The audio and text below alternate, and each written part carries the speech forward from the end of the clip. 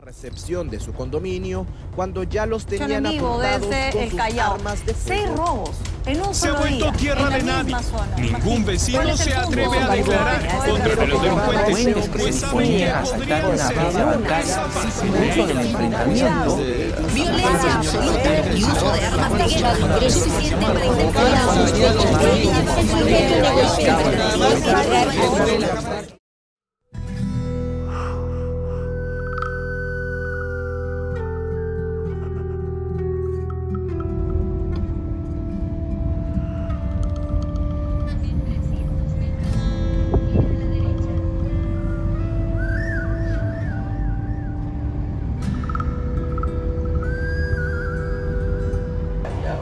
Pero sí hay mucha mafia acá, sí, por la droga, pues, ¿no? Aquí hay droga. Cantidad. Cantidad de droga. Claro, Perú es productor, pues, uno de los primeros productores de cocaína. Sí. ¿Y la mandan al exterior o aquí queda? No, exportan, pues, para Exportan, Estados sí, sí. Unidos, Europa, Claro. Asia. Y ya lo que sobra queda para el consumo de la casa. Sí, pues acá también consumen cantidad. Sí. Sí, hay mucha gente enferma. Consumen bastante droga. Tantas fiestas, ¿sí, no? Por eso es que roban, asaltan, matan, todo. Para su vicio, pues. A veces matan por nada, ¿no? Por nada.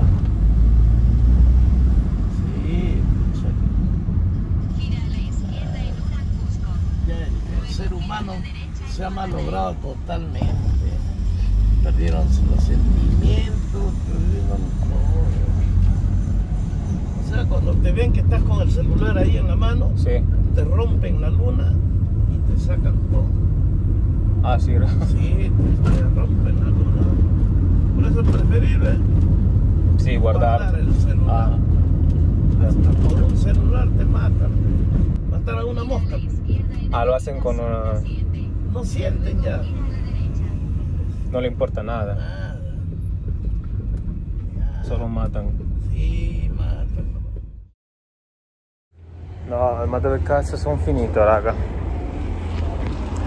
Dove sono finito? Adesso scrivo a mio cugino.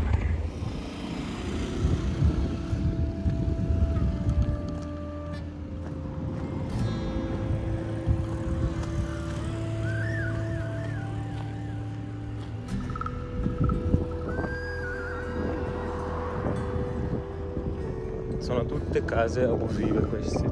Sì.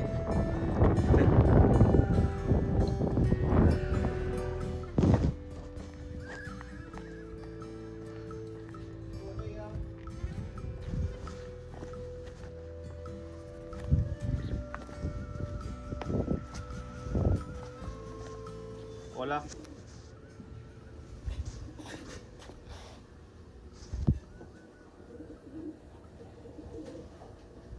Hola.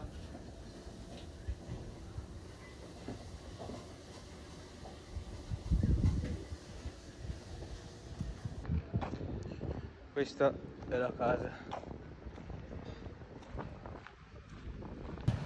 Loco. ¿Cómo es?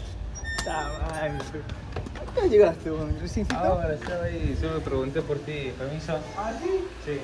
Hola. Lui è mio cugino. Nato in una città nel cuore delle Amazzoni peruviane, si è trasferito qui da pochi anni, dove è riuscito a costruirsi una bellissima famiglia. Saliendo a pasear. Mira, tío, está chévere. Tienes miedo que te la coman. Vamos, primo, a pasear. Te voy a llevar a conocer los lugares más berracos. Esploriamo i diversi quartieri, ma mi è molto difficile filmare. Mio cugino mi avverte che è meglio non rimanerci troppo a lungo. Potete immaginare il motivo. Qui tutto potrebbe cambiare da un momento all'altro. Ci dirigiamo verso i Cerros.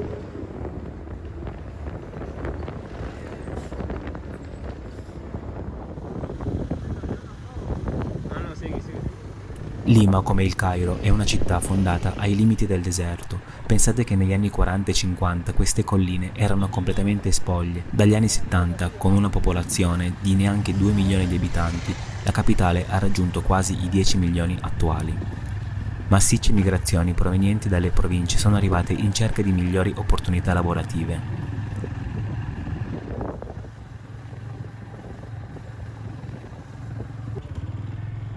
Queste enormi migrazioni saturarono i centri urbani, portando milioni di persone a occupare zone impensabili, costruendo abusivamente le loro case su terreni non adatti ad edificare.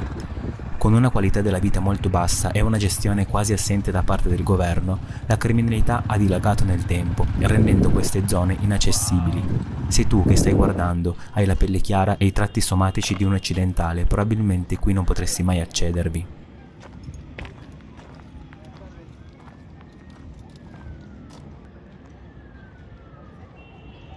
¿Para qué?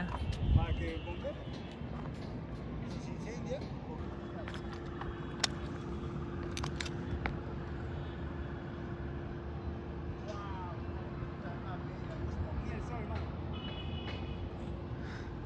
¿Usted vive aquí? Yo vivo acá y tengo que hacer limpiar primero. Ah, ahí está como limpiando. Limpiando todo, porque todo, mira, ahora que la lluvia, todito bajo. Ah, sí, con la y lluvia. todo esto realmente se va a rebalsar. Ah, está ahí el colchón. Ese colchón hay que bajarlo para quemarlo, si no va a caer abajo. ¿Y qué me dice de vivir aquí? Como... Una parte sí, una parte no, porque a veces vienen así como te digo, más que todo por esta zona, vienen a tomar, a drogarse. Vienen a varias cosas a hacer, tranquilo, sin nada de problema, pero acá nosotros tenemos que estar cada rato votando a las personas porque nuestros hijos no podemos mandar a la tienda está para allá. Que acá pobreza no sabe lo que uno vive en su casa. En una cama puede estar durmiendo 3 o 4. Puede ser que estén viviendo así en esta situación, como te digo, a veces hay varias familias.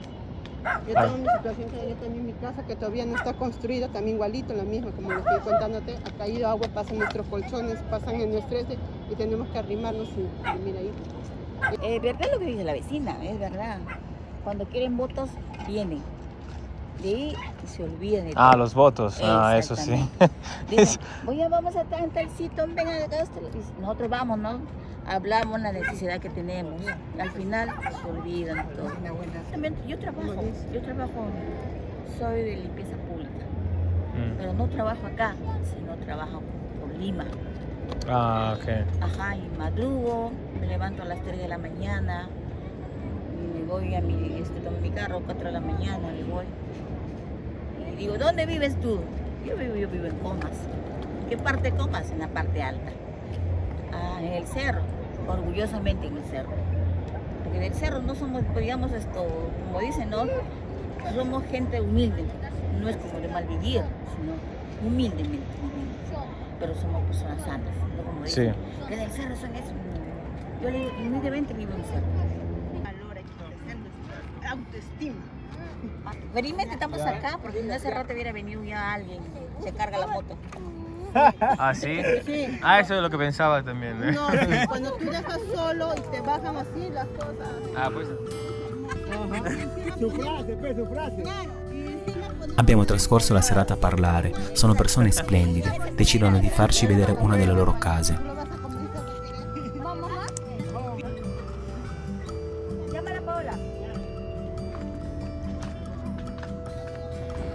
Stiamo andando a vedere una di queste case costruite abusivamente. Ahí está gatita. ¿Cómo está usted? ¿Todo bien? Recién nacida.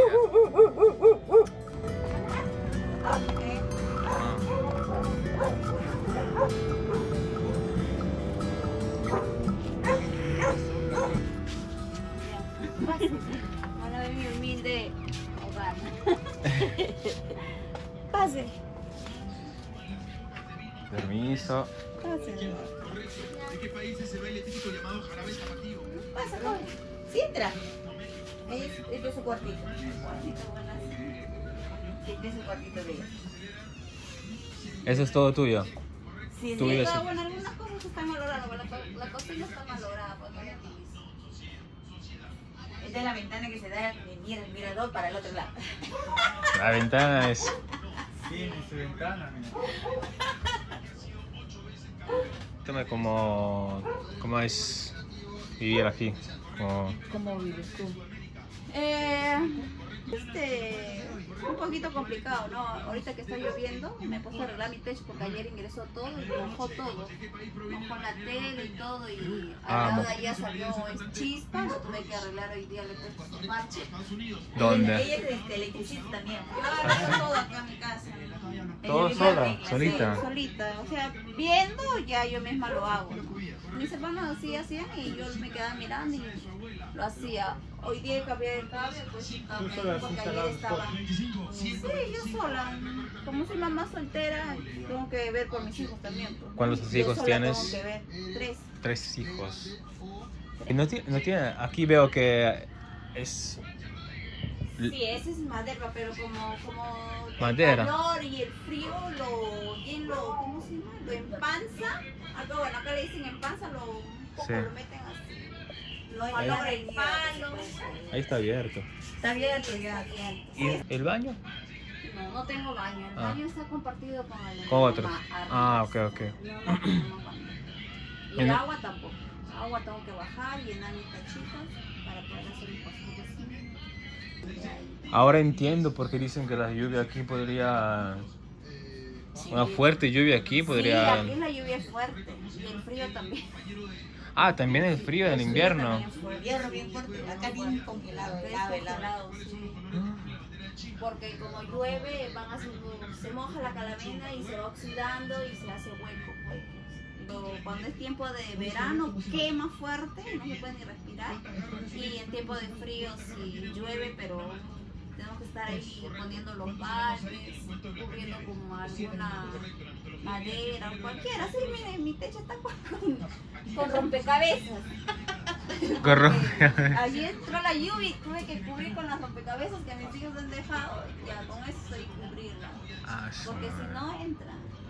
Sí. Hay de todo, ¿no? Acá hay a veces la gente que te mira mal, que te dicen, ay no, ahí vienen las del cerro, ay no, ahí vienen las pirañas, eso es lo que dicen ahí, ¿no? Los que vivimos acá y bajamos para abajo somos delincuentes, todo, ¿no? Los de abajo no, ellos son gente así de, como se dice, de plata, de tener, que tienen posibilidades y los de arriba no tenemos nada, ¿no?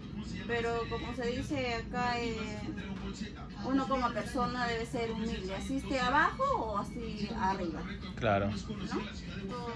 Y obviamente todos somos iguales. No es verdad, obviamente, que todos aquí sean... Ustedes son gente humilde. Sí. No hablan. Las cosas que no son. Sí, ya.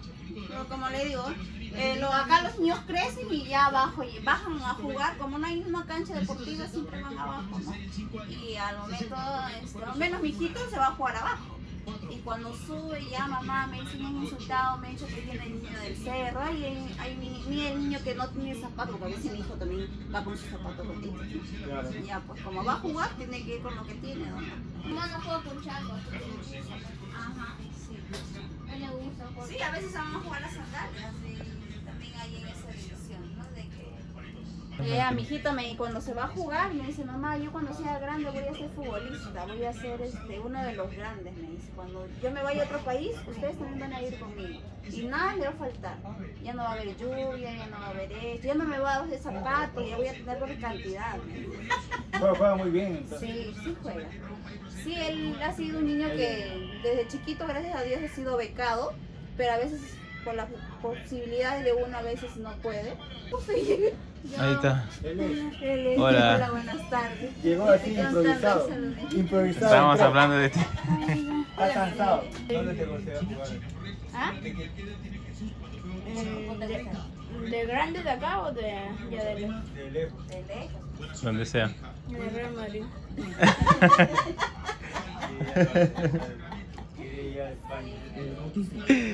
¿No querés ir a Italia?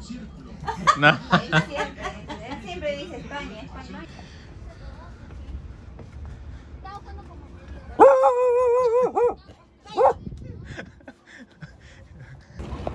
Ok, ce ne andiamo.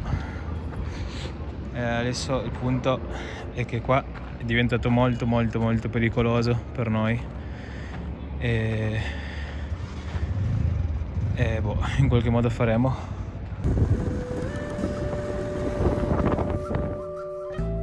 Come avete visto, il Perù, come tante nazioni nel mondo, è ancora lontano dall'essere un popolo unito.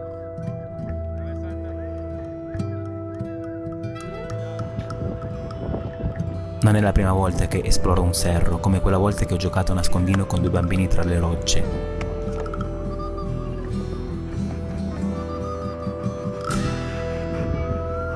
Ahí están. I bambini, la sola speranza per un mondo migliore.